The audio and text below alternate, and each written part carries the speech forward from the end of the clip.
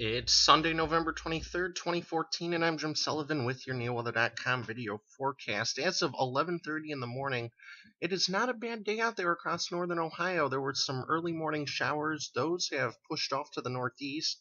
It is still mostly cloudy for most of us. There is some sun down towards Youngstown, Canton, Dover, New Philly, although our lakeshore counties are still cloudy. Either way, temperatures warm, much warmer than they've been recently, already in the 50s, and we're on our way to the upper 50s today and maybe even the 60s by tomorrow. Taking a look across the entire country now, for the first time in a couple of weeks, we don't have a huge portion of the country seeing frigid air for this time of year. It's actually not that bad. We have a low pressure system over Louisiana that is moving to the north-northeast, and that will move into the Great Lakes tonight. It'll bring us a shot of rain and more warm weather to a lot of the eastern U.S. for a couple of days. There is some colder air working into the upper plains and the Rockies, and that will move east by Tuesday. However, until then, we're going to enjoy some southerly breezes, some rain, and some warmer weather. Coming back to Cleveland, looking at the numbers yesterday, we did 49 and 16, so we did start pretty cold yesterday morning, which is why we had those freezing rain issues when those 1600ths of an inch of precipitation moved through Cleveland and really all of northeastern Ohio yesterday morning, but we warmed up to 49 yesterday evening. Averages for today are 47, 35. We'll be above both of those records. 75 and 6 won't hit either one of those. We're running a little below normal on the monthly precipitation, well above normal on the yearly precipitation, and we're setting the sun at 5:02 tonight.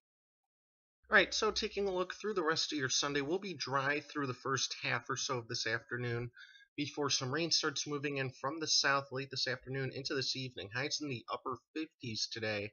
And then tonight, temperatures don't really go down much. In fact, they might start rising after midnight. We could see temperatures approaching 60 by the time you walk out the door tomorrow morning. It will rain tonight, lows only in the lower 50s.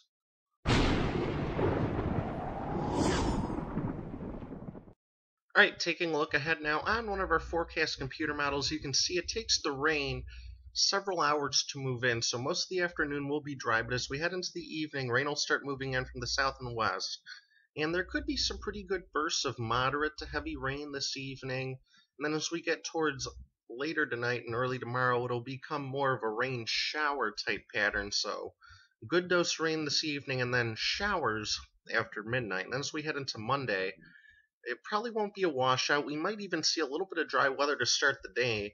And you can see these isobars, these lines of equal pressure, are very close to each other, so it will be breezy, and that'll allow those warm temperatures to move in from the south, because these will be southerly winds.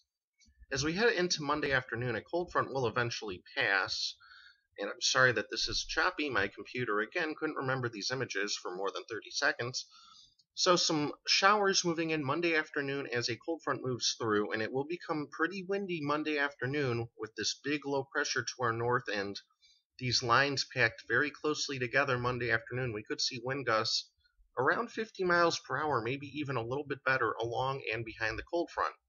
Now, once the cold front moves through, we'll probably get a brief period of dry weather early Monday evening, and then as we head into Monday night, you can see some of this wraparound precipitation to our west will probably move in, bringing us some light rain showers, eventually changing to some very light snow showers later Monday night. And we're going to jump right to the 7-day forecast now. Rain changing to a few light snow showers Monday night, lows around freezing. A few more snow showers sticking around for Tuesday, highs back into the 30s. No real snow accumulations expected Monday night into Tuesday. Tuesday night into Wednesday, it'll be dry. We'll briefly warm up in between weather systems. More cold and snow shower chances will move in for Wednesday night and Thursday. The snow here looks light.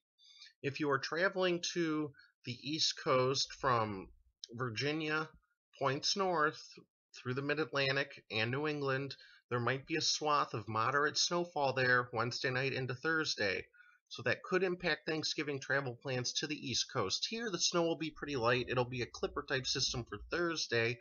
That could bring everyone a very light accumulation, with some lake effects lingering into Thursday night and early Friday.